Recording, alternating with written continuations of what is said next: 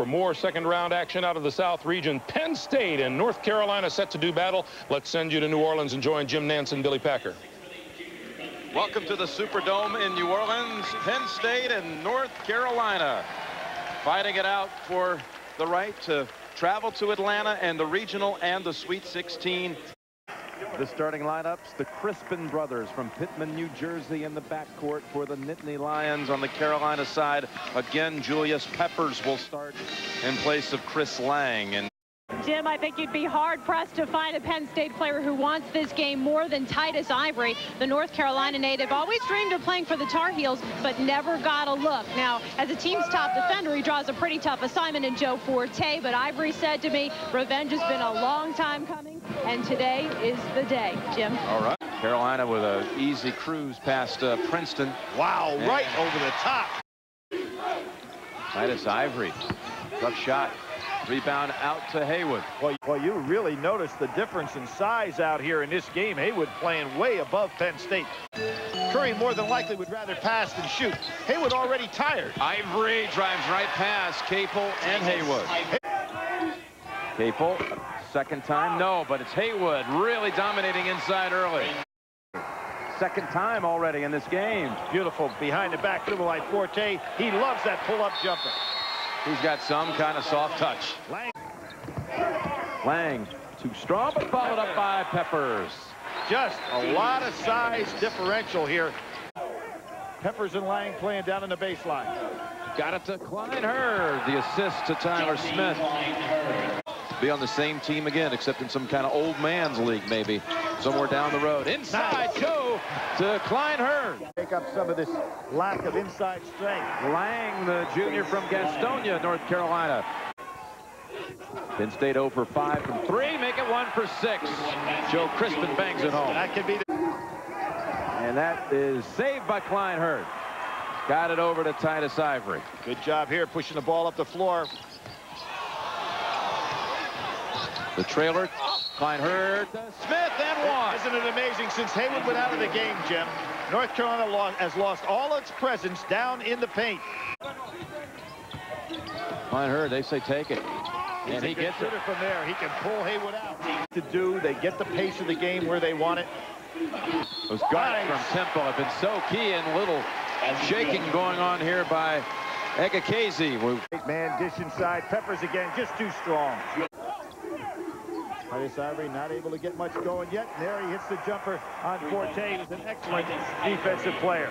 He looks, he stares him right down. Good job by Ivory. Goes right down on the change and dribble by Forte and takes it away from him. That game. Oh, off the back. Good play by Titus Ivory. Able to finish it. Threw it right off the back of a North Carolina player with their back turned. Smart play. Heads up play. Give himself an assist and a basket. A young man who said he wanted to go to North Carolina and nobody gave him a look. They didn't give him a look that time either. He took advantage of it. A little trapping by North Carolina. Watkins, beautiful dish, and Cline-Heard puts Penn State ahead. Peppers in the lane, lost control of it. Banta seeing some big minutes here. That's the 9th turnover by Carolina. And then the turnovers are taking away the advantage they have in regard to rebounding. Ivory connects from 3. It'll happen sometimes. Tar Heels back within 1. Ivory drives back out. Crispin, he likes this shot. Got it. 3-pointer. Penetration and kick out. It'll be there against that zone. Ivory. Oh, beautiful shot. Lions lead by 1. You know, he is a player who may not be the most gifted athletically, but gets it done as well as anybody his size in the country. Back and forth we go. Timeout, Carolina. Only 3 turnovers on the Penn State side. Capel opens up the half with a 3. Back in the days when Penn State was in the Atlantic 10. Cline-Heard likes that shot, and Haywood doesn't even come out to contest it. 2 on the shot clock. Stolen away by Ivory, the 10th steal of the game for the Lions.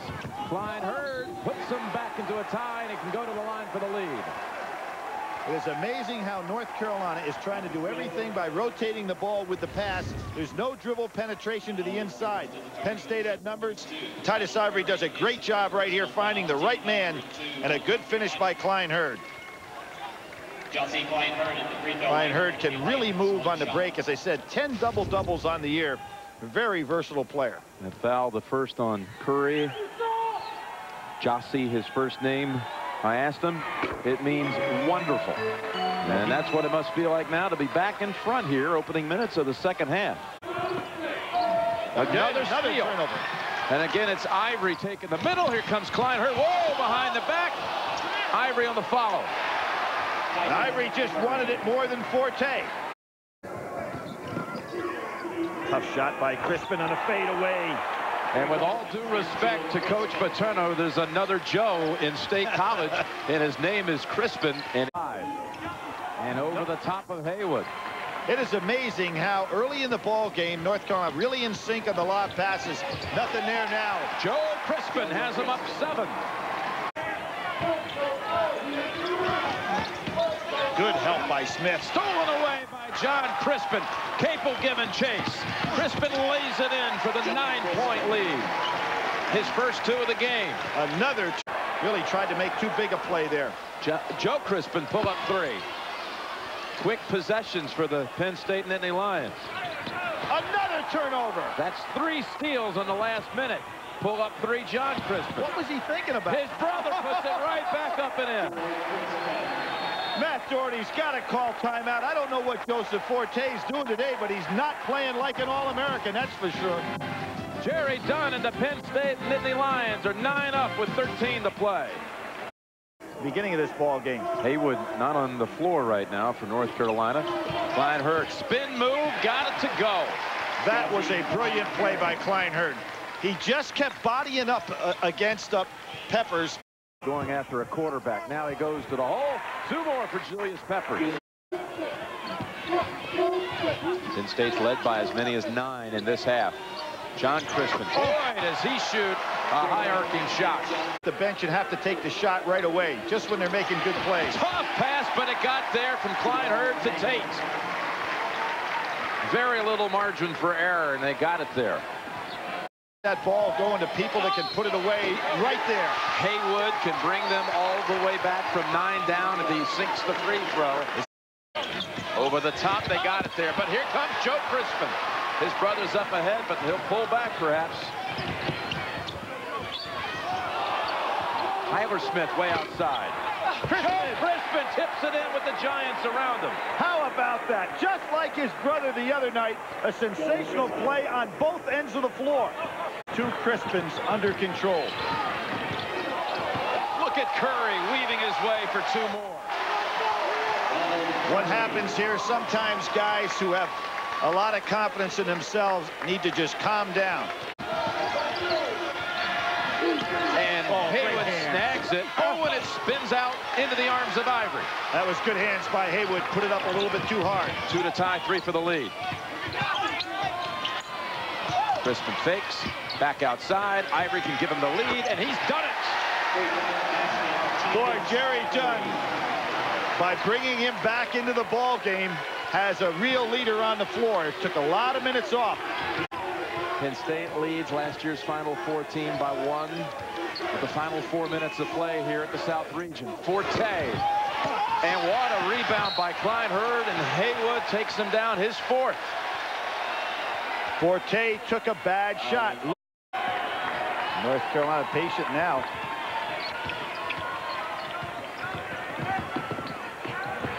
Haywood sends it out. And they're Joe Crispin, and Watkins tips it around. Penn State again keeps it alive. It's been a long possession, Billy. Well, the total rebound advantage by North Carolina. Now it comes down the wire, and they can't get one. 3 offensive rebounds by Penn State in that sequence. They've got everything spread out, so you're getting a lot of long rebounds. Tyler Smith, one of the biggest shots of his career, buries it. Nice job by Watkins, and you can see what's happening to North Carolina right now. Penn State, good job by Watkins. Watkins has come in. He kept it alive on the last possession and makes the steal here with 1:50 to play. Forte eyeing Joe Crispin. They double him up. He goes right by him. Sets up Ivory. Jump shot. Oh, got it. That's a 2. It's ruled a 2. Again, you have North Carolina with a big lineup out there, not able to cover the court. Cable baseline. Spin. Back out. Peppers. Lays it in. Back to a 1-point game. A 3-point game. 75-72. Penn State. Watkins in the middle. He'll take the shot. Can you believe it? One of the last guys you would expect. Placement. Curry perfect on those two. He has played well in the late going. Now a much better matchup for North Carolina on the floor now. And that's a push-off called on Forte. Penn State leads by 3 at the line. Their star, all Big Ten player, Joe Crispin with a 1-and-1. Penn State led by 9 early in this half. Carolina came back to take a lead of 4. Back came the Nittany Lions. And while one brother hits a free throw, the coach's twin, Terry Dunn, applauds. Jon Crispin sitting at the moment. He had a big 3 earlier in this half. 2 for 2. Carolina go back out. Forte, 3-pointer. Bounces out. Rebound, Cline-Heard. And he's just going to hold it till he gets fouled. And he gets fouled before they call a jump. Is it on Haywood? Yes, it is. That's all for him, isn't it? Haywood has fouled out. That's his. Forte. Rebound to Crispin. And a foul, and it puts Crispin on the line. And that seals this game. And Jim, what's really interesting, in '54, when Penn State went to the Final Four, do you know another team that's kind of making a story? Southern Cal was in the Final Four. Do we have some mystery names? Both are going to the Sweet 16. That's right. Florida lost on this floor earlier. Forte can't get it, and Watkins chases it down. And the Penn State Nittany Lions are heading to the Sweet 16. Joseph Forte walks off the floor, gets congratulated by Crispin, but this wasn't his day. It was all about the Nittany Lions. And Cline-Heard, it's a tradition. When they win, he carries the Nittany Lion right on his back off the floor.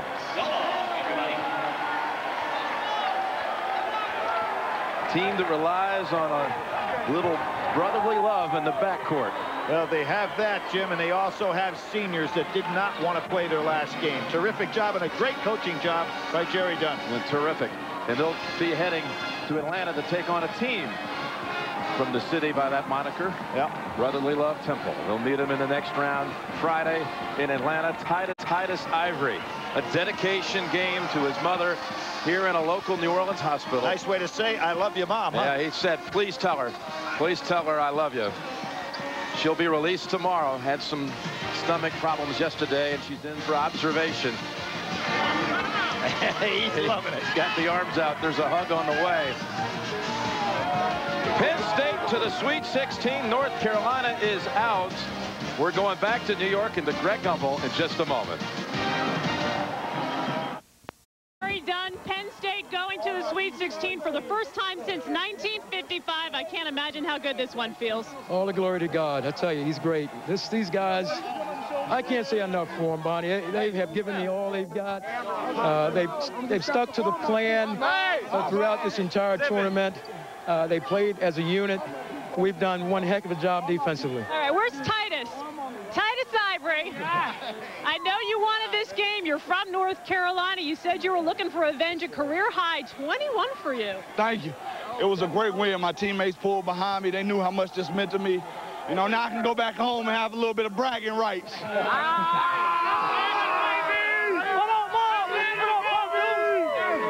Jerry, the one thing that sticks out of my mind, turnovers and the way your team capitalized on it. How clutch were those? Yeah, I thought that going into the season, we had to find ways to score some easy buckets, and I thought our defense would help us do that.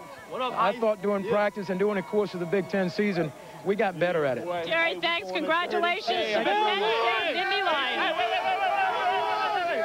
Well, for the fifth straight Sunday,